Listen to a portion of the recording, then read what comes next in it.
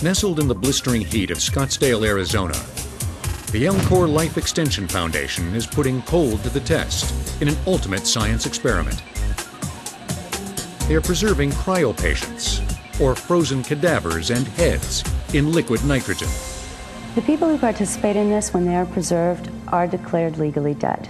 They come to Alcor via an anatomical donation. However, we consider them to be patients because it reflects the philosophy of the organization, that we're here to protect them and bring them to the time where modern medicine catches up with their dreams. It's called cryonics, and it's a process in which a person is preserved at cryogenic temperatures in the hopes of future revival. Some scientists give Alcor's deep freeze endeavor a lukewarm response. So far, we've not had a demonstrable experiment in which we've actually shown that a person or even an animal fully dead for any long period of time is able to be fully revived. At this point, the theory of cryonics is just that, it's theory.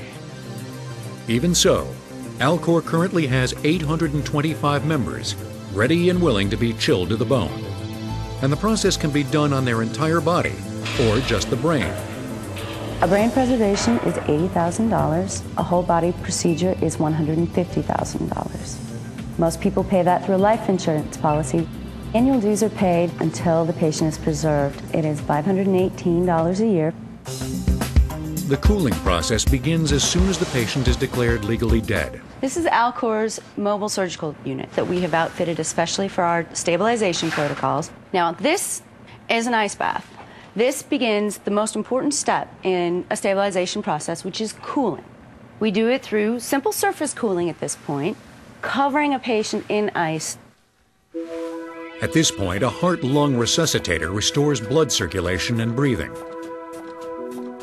And Alcor technicians inject medications to slow the deterioration of cells.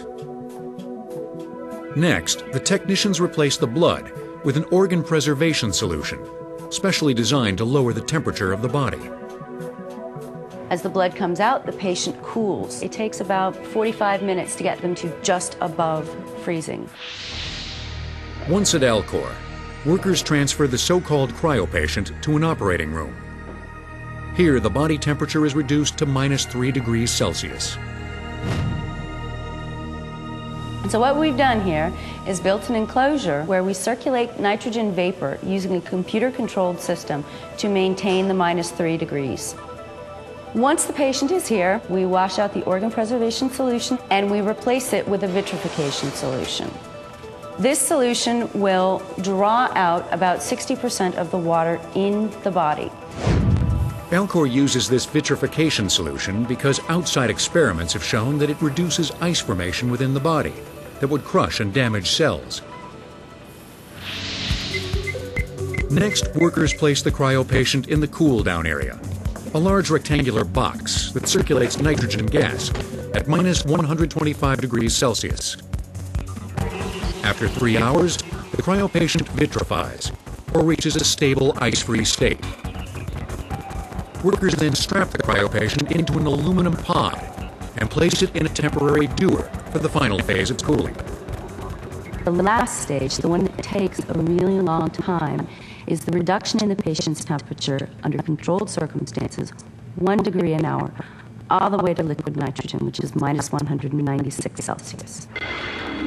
After chilling for about 10 days, the cryopatient is finally ready for permanent storage.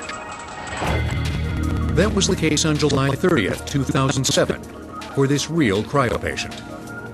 We have completed the cool down on our 78th patient, and what we're going to do here is transfer this person from the cool down dewar into the longer term care dewar.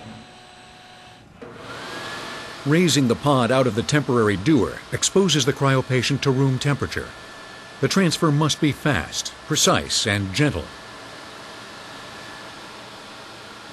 Once in place, cryopatient number 78 is ready to endure the deep freeze in Alcor's patient care bay, indefinitely. And it's here that the most famous cryopreserved patient, baseball player Ted Williams, rests. But what about Walt Disney? Unfortunately, Walt Disney was not preserved. Although the rumor has been out there for a long time, it is untrue. Cryonics is certainly intriguing, but can it work? I'm a skeptic. I personally don't think that it will work. Right now it's experimental. Almost, if you want to categorize it, it's a religion of sorts, because they have a faith that it will work, even though you have no evidence that it has worked. But the Alcor faithful believe future medicine may enable repair and regeneration of damaged tissues, decades or even centuries in the future. The current hope for our patients is medical nanotechnology, advanced technology that can go into the body and repair it on a cell-by-cell basis. There are hundreds of labs around the world working towards those goals, and so we're fairly optimistic that it will be developed. Until then, the plan is for these cryo patients to hang in cold's icy grip. And only time will tell if this frosty experiment, like so many others in the world of extreme cold, will lead to undreamed of success. Liftoff.